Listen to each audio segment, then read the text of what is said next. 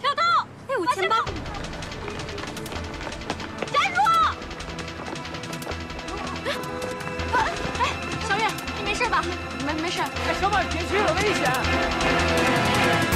站住！小月，你别跑了！让开！我站住！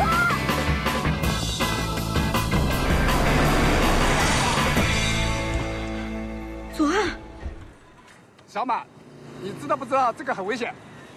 你这是谁？你给我站住！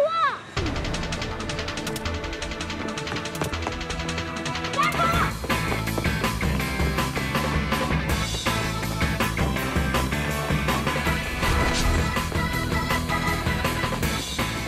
叔叔，停车！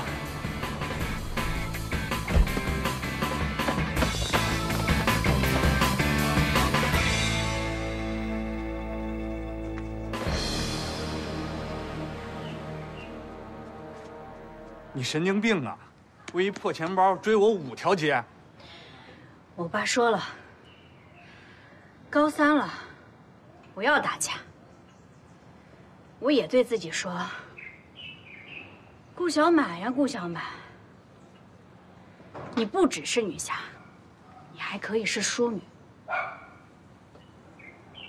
但你让左岸看我像母夜叉一样追在你屁股后头。还有我的发卡，我精心准备的，看起来温柔可爱的发型。你唧唧歪歪什么呢？我说你们该死！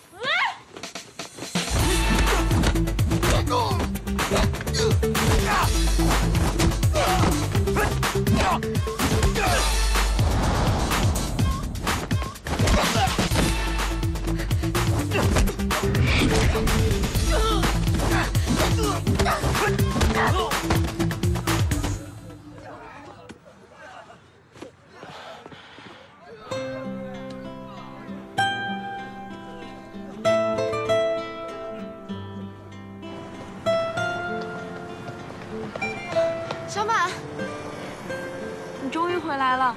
哎，以后啊，一定要管好自己的东西。谢谢，今天真是太谢谢你了。没事儿，我们习武之人，路见不平理应拔拳相助。谢谢，再见。小满，那个小偷呢？在巷子里躺着呢吧？可不止一个啊！我今天1对4，全部撂倒，厉害吧？你以后还是别做那么危险的事儿了。我知道，小月，你果然是我的好朋友。担心死了，让我看看哪受伤了没？没有，书包开了。什么？这东西呢？什么东西掉了吗？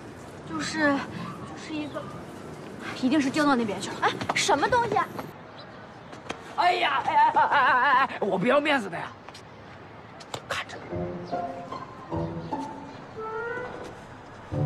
展月，你把东西还给我。什么东西？我不知道呀，不信你搜。没有吧？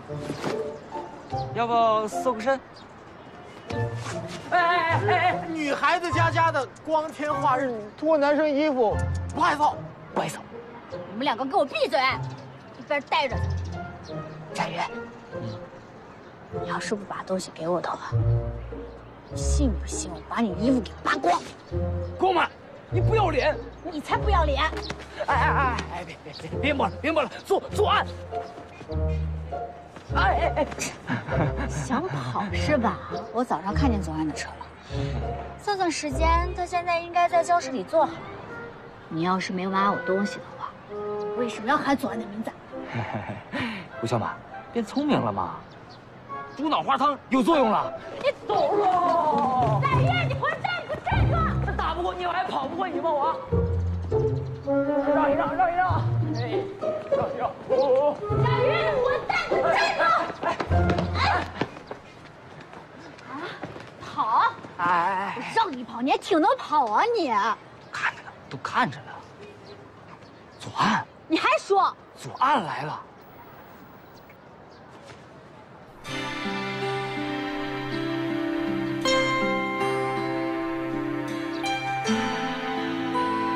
道怕了吧？我现在就告诉左岸，你日记本里第一页写的什么。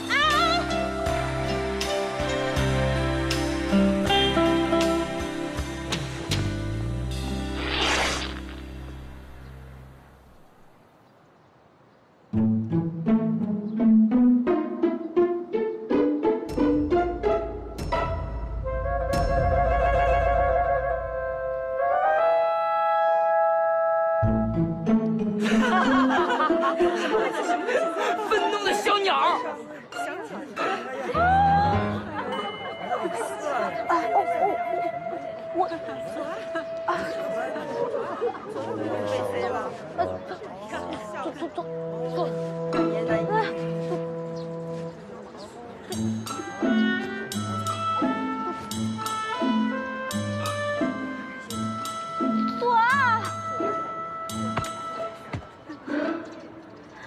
我怎么连对不起都没说？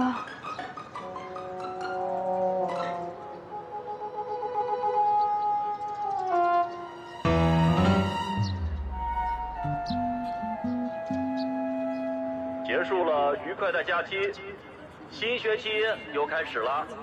顾小满，对于高三的同学们来说啊，顾小满，再过几个月，你们将走进高考的考场，不回话是不是？人生第一个重大考验和洗礼。和你说话，哎，日记本儿。要有分秒必争的意识。你这副认怂的样子，我还真没见过。没有事儿，没几个人看见，还没到世界末日呢啊！恶劣的事件，高三2班顾小满竟然当众撕了左岸同学的裤子，这是对校风校纪的严重挑衅。学校呢一定会严肃处理。在此，我呢郑重警告高3年级的同学，把你的心思啊都用在学习上。不关我的事儿啊，校长说的。小满，女流氓嘛，女流氓怎么了？女流氓，我大学霸出头，你们不也挺喜闻乐见的吗？你们应该谢谢顾小满。小满，哎呀，你别说了，有硬到看吗？不是帮你的吗？左岸平时一副藐视众人的样子，整个中学有谁看得惯？你不管是女侠还是女流氓，你都算为民除害。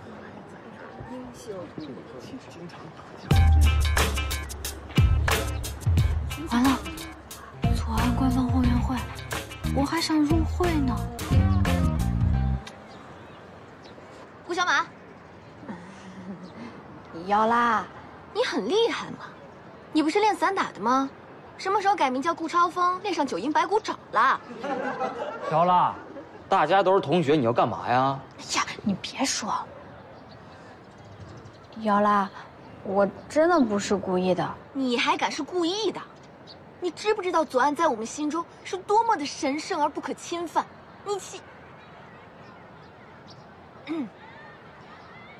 你那什么了他，你必须向他道歉。道歉，只是道歉。不然呢？你以为我们跟你一样流氓吗？不过道歉也不是那么简单的。你今天让多少人看了左岸的笑话，你也应该尝一下那是什么滋味。所以你道歉的时候，必须让我们所有人都看到。而且如果左岸提出什么要求，你也必须做到。不就一条裤子吗？你们至于吗？你们？那你现在让我把你裤子撕了试试？来呀！你以为我不敢啊？哎，你们两个怎么突然吵起来了呀？姚拉，好，我答应你，我会当着大家的面，郑重地向左岸道歉的。这本来就是我的失误嘛。算你还有点诚意。左岸来了，左岸，你来的正好。顾小满要当着我们所有人的面给你道歉。不需要。左岸，我知道你不会和他一般见识，但这件事情是他做错了，就应该道歉。同时也让那些看笑话的人知道，这件事结束了。顾小满，诚意。哦，好。做。哎呀，左岸，你过分了啊！顾小满诚心诚意的跟你道歉，你摆张冷脸给谁看呢？这关你什么事啊，展越？顾小满的事儿就是我的事儿。那你替他道歉啊？你蹬鼻子上脸是不是啊？你以为学习好能考高分就能在学校横着走了？什么学霸呀？不就是书呆子吗？以后你生活用考高分吗？你工作用考高分吗？大家说对不对啊？对呀，没错啊。哎，你们跟着起什么哄啊？你有没有听我说话呀？左岸，千错万错都是我的错，对不起，我是真心请求你原谅的。